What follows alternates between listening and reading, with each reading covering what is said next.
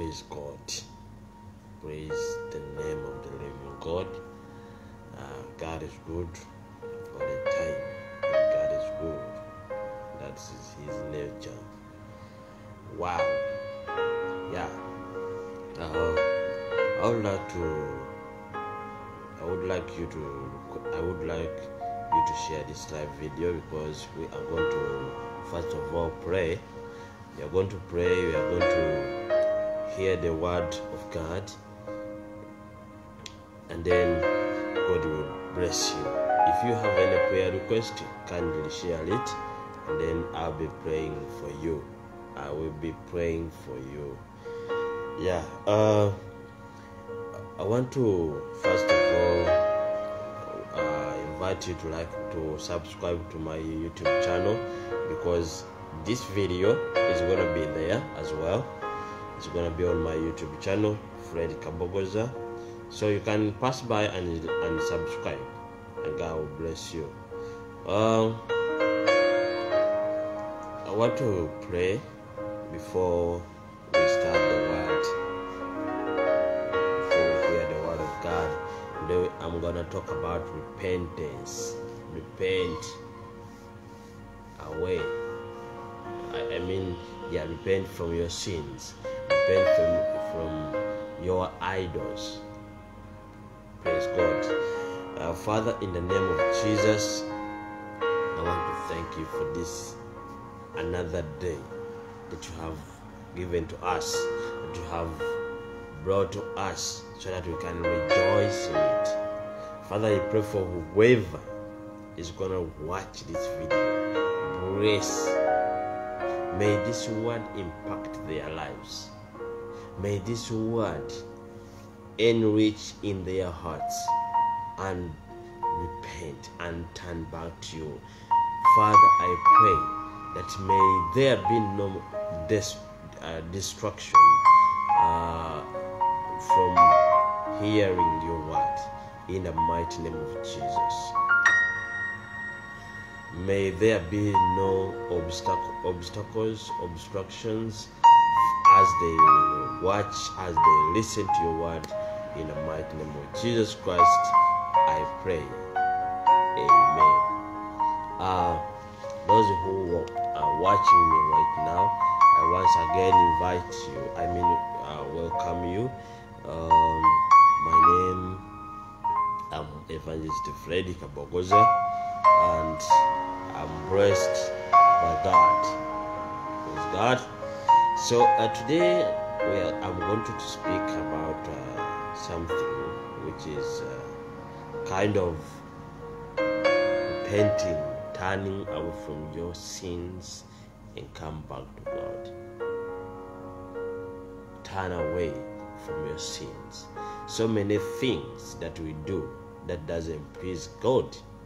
Even myself, at times I might speak something or a word,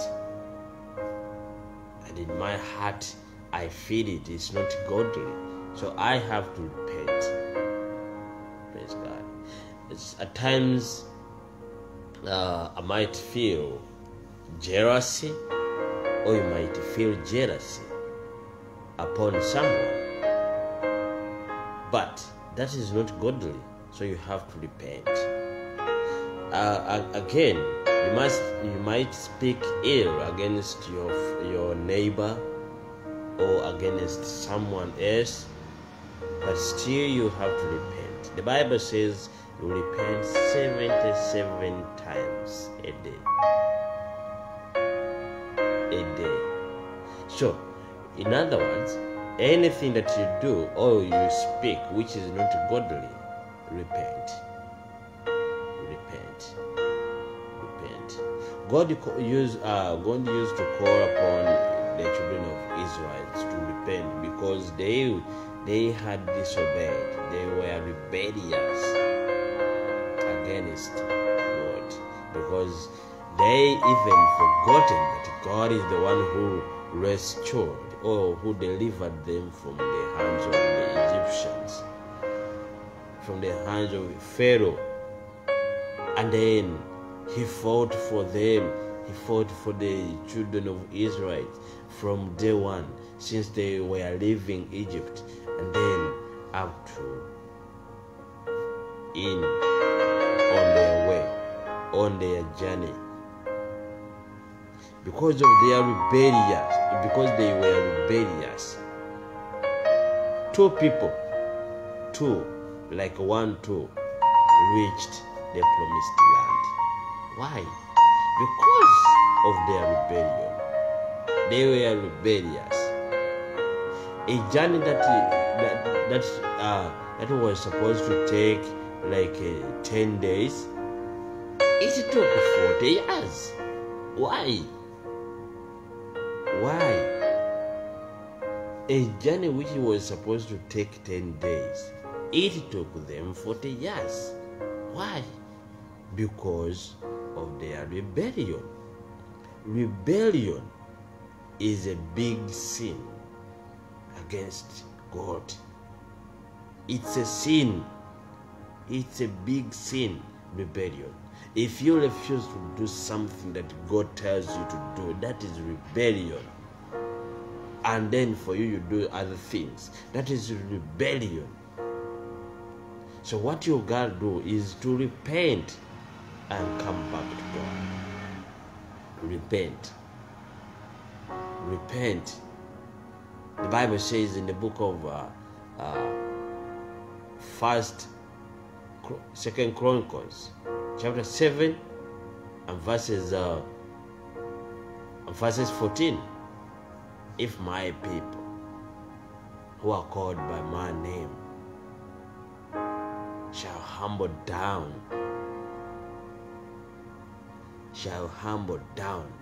and pray and repent and turn away from their sins, then I will hear from heaven and heal their land. How do you expect God to do for you something when you have not repent? You should repent. You need to repent. How do you expect your future to be brighter and yet you are rebellious before God? How? Certain things fail to happen, or we fail to succeed in life simply because we are rebellious.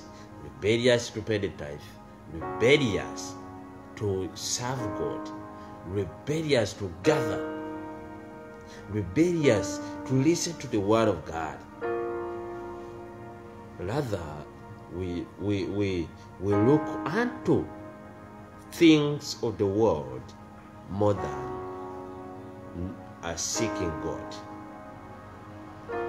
We look unto things of the world and the problems of the world, rather looking at what God can do for us if we trust in Him.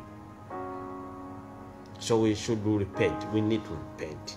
In the book of Ezekiel, chapter number 14 and verses 6. Ezekiel, chapter number 14 and verses 6. The Bible says, therefore, say to the house of Israel, thus says the Lord God, repent and turn away from your idols, and turn away from your faces, from all your abominations. Turn away from your idols, turn away from your faces, from your abominations. 3 words.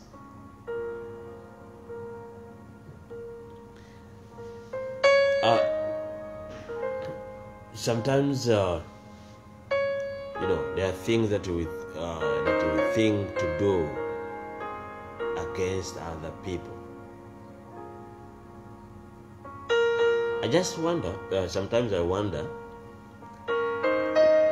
why these people who bewitch others think before they do it. Kubanga bapulaninga like bakola oba batuuka ekiseera ekiroga bannaabwe ne kibaloga ne babaloga bannaabwe, naye ng'ate nabo tebali bulungi. Kiki ekibaleetera okukola ekintu ekyo? That is rebellion. Bujeemu. Bw'ojeema oluvannyuma naddala ng'ojeemye okukola ekyo Katonda kyayagala oba okutambula nga Katonda bw'agamba, that is rebellion. You are rebellious against God. The moment you refuse to walk according to how God wants you to, then you become rebellious before God. The heart that you develop to bewitch others or to kill someone who is innocent simply because you want to get something out of him or from him, then you bewitch someone simply because you don't want to succeed. You don't want him or her to succeed better than you, and yet you yourself also, you are not successful, but you have that feeling, that envy on your heart. That is Satan's envy. That is Satan's heart. You don't wish others well. That is Satan using you. Simply repent. Repent and receive salvation once again. And then you turn away from those wicked ways. Turn away from worshipping idols. Okusinza bukatonda obubumbe, okugenda okuvunamira ebibumbe, okusinza okwerozaloza. Lwaki mwerozaloza? Lwaki muloga bannammwe? Ekyo kintu ngenda kiremerako nnyo. I'm going to put emphasis on why people bewitch others. Why? The Bible says power is upon our tongue, and we can speak something and it happens. Why not you to wake up one day and say, oh God, I'm done with this hatred, with this heart, with this body heart that I have of hating others. That is Satan using you. Satan is using your life. Is using you to hate other people.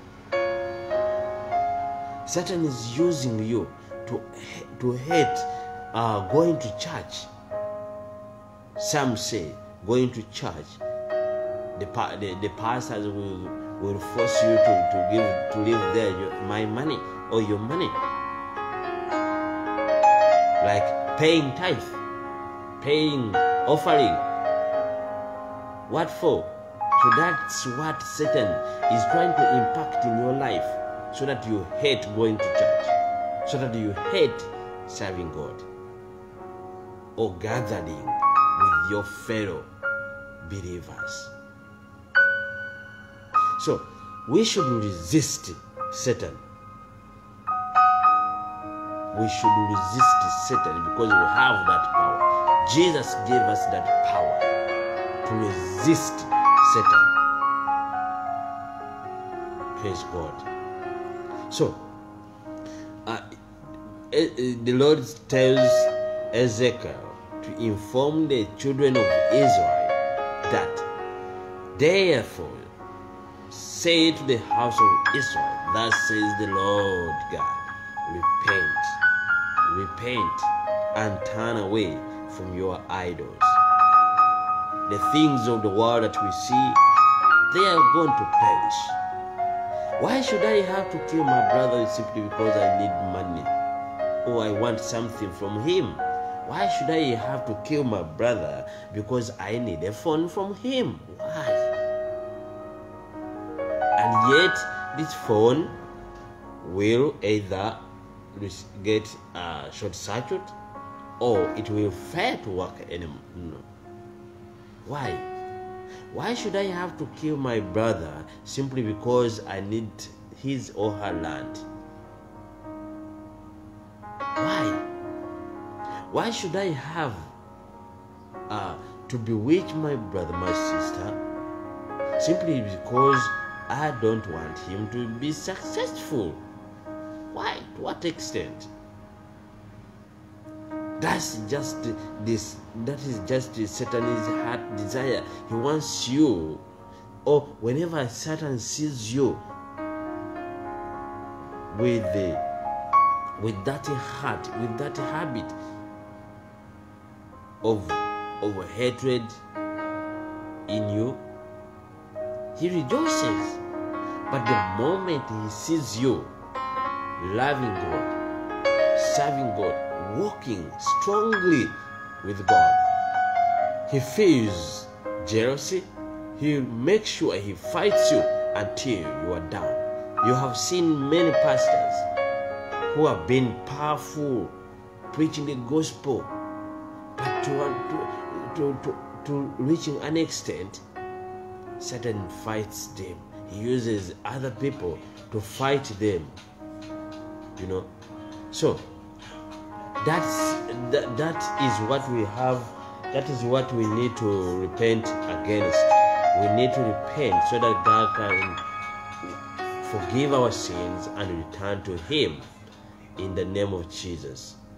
So I'm gonna read for you the last scripture, and then I'll be praying for you.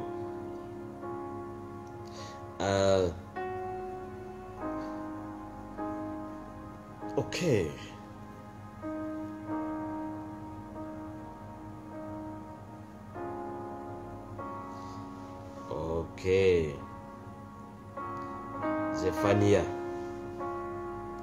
Zephaniah chapter 2, verses 2. The Bible says the time for repentance is speeding by like a chaff whirled before the wind. Therefore consider before God's decree brings forth the curse upon you, before the time to repent is gone, like the drifting chaff, before the fierce anger of the Lord comes upon you. Yes, before the day of the wrath of the Lord comes upon you. The Bible says, listen, Zephaniah chapter 2, verses 2. The Bible says the time for repentance is speeding. If you read the poster that I posted yesterday, it's about time. Very many people say time is running, and yet it's you who's growing old. Time is here. Time is available. But you are growing old. That's why you see that the more you grow old, for you see time is running. You have done nothing. You have done nothing. Same to repentance. Repentance is running fast. Is speeding. Speeding. So you should repent even before time comes. I mean, before time ends. Repentance is speeding up. That is Zephaniah chapter 2 and verses 2. The time for repentance is speeding by like chaff whirled before the wind. Therefore consider before God's decree brings forth the curse upon you. In the end, one will decide to repent when it is too late. Let us not be taken by the things of the world that we see here, which perishes every day, whereby even people die, rich people die and leave things there, and leave the things here on the earth. And if to an extent, the family members fight for them and reach an extent of killing themselves. So, we should not consider the things that we see with our eyes, but rather let's consider the things that we see spiritually, that we shall have after life. In the afterlife, let's mind about God's word. Let's take a quick response to God's word than to the things of the world. Somewhere in the Bible it says, what shall profit a man? What shall profit a man? To eat the whole world. To eat the whole world. These people that you see, they murder others, they kill others, simply because they think they won't die. I have witnessed a number of leaders trying to do the same. They are insisting in power simply because they think they won't die or they won't live. They think they will live forever. Look at these powerful leaders like Gaddafi, Muammar Gaddafi, these other Al-Qaedas, Bin Laden, and other people, murdering. Now we have one in Africa, that is Museveni. Museveni has killed so many Ugandans. But do you think insisting in power now 35 years, do you think insisting in power you will live forever? No, you can't. You can't. Life is like vanishes. Life vanishes. Go in my previous sermon of 2020. I preached about life and I demonstrated life vanishes. Things, they do vanish. Those that have life, they vanish. Even we human beings, we vanish. Because I might be speaking to you right now, then the next day you don't see me no more. Why? Because life vanishes. Life vanishes. Obulamu bugwawo. Ebintu by'ensi tebitumalangamu abooluganda. Brethren, let's not be taken by the things of the world. Let's not be the lovers of the things that we see with our eyes. Rather, let's stick on looking upon God, and God will forgive us. He will forgive you. If you have been a sinner, repent. God is full of mercy. God is full of love. He will forgive you. He will forgive your iniquities. He will forgive your sins. Our grandparents, they sinned, who had sinned against God. Even the curse is still moving upon those people who have not repented, have not believed. Even those who believed, if they don't draw closer or draw more and more and more to God, the curse is still moving upon them. So we should lay our hearts before God and repent.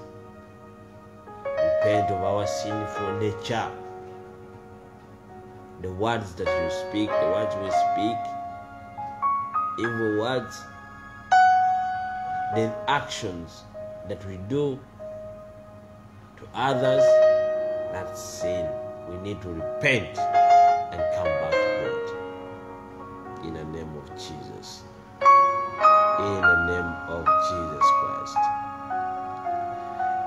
So next time I'll be coming back still on the same topic of repentance. And then we shall be looking at so many things in the repentance sermons. And then I'm sure you will understand, and you will come back to Christ. The things of the world, we don't reap them. We don't. Rather, we live them. You might be having good cars, houses, children, women, lands, so many lands. But if you die, you don't go with anything. You leave them here on earth. So that's why I urge you, brethren, to repent of anything that you feel you did wrong before God. Thank you very much for watching. Thank you for listening to me. God bless you. I'm gonna ask everybody who are watching me right now, if you would like to give your life to Christ today, and you would like to welcome Jesus in your life to be your personal Lord and Savior, I want you to repeat these words after me. Say, Lord Jesus, I acknowledge you are the Son of God. You died on the cross. You died a shameless death for me to be forgiven my sins. Father, I repent my sin today. I repent all the sins that were done for me, that I did. I repent. Wash me with your precious blood that was shed on the cross at Calvary. Cleanse me, Lord. Forgive my iniquities. Write my name in the book of the living and remove it in the book of the dead, so that on the day I'll be with you. Father, I give you my life today as a living sacrifice. Use me in the name of Jesus. So, having repeated that prayer, I want you to pray. I'm gonna pray for you. And if you left your comment, I'll be praying for you. Father, in the name of Jesus Christ, I want to thank you for this wonderful topic about repentance that I have started sharing. Father, may it impact in the lives of those people. May they be there in their heart and turn back to you, and let them repent of anything that they did knowing and unknowingly. Father, I rebuke Satan out of their lives, away from their lives, in the name of Jesus. Father, use those people, use those believers, those who backslided, Father, those who had backslided. Father, bring them back to you. Bring them back in your hands, Lord. In the name of Jesus. In the name of Jesus. Father, I call upon you today. Come and touch the lives of those people. Heal them. Heal their broken heart. Heal those wounds, Father, in the name of Jesus. Restore anything that had been destroyed, because you say that you will restore whatever the locust had eaten. Father, restore whatever has been eaten by the locusts in the name of Jesus.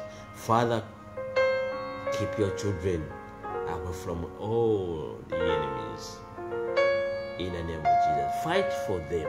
Fight for their battles. Fight for their finances in the name of Jesus. Fight for them in any business they do. Fight for their business. Fight for their marriages. Fight for their education. Fight for their destiny in the name of Jesus.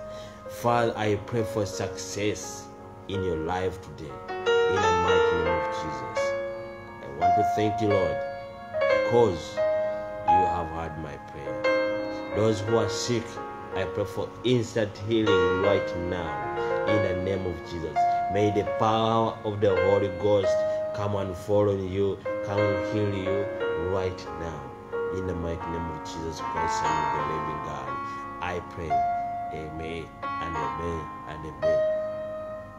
Yes, thank you for watching. Thank you for watching this live video. I pray it has blessed you. It has been a blessing in the name of Jesus. I pray that you share it with your friends. Let them be encouraged in the mighty name of Jesus. It's gonna be live uploaded on my YouTube channel, Kabogoza. Like it, subscribe and share. Comment, encourage. Comment your testimony, and I'll be praying. Comment your testimony. Comment your prayer request. I'll be praying for you in the mighty name of Jesus Christ, Son of the living God. Amen. See you on the YouTube channel. God bless you. Shalom.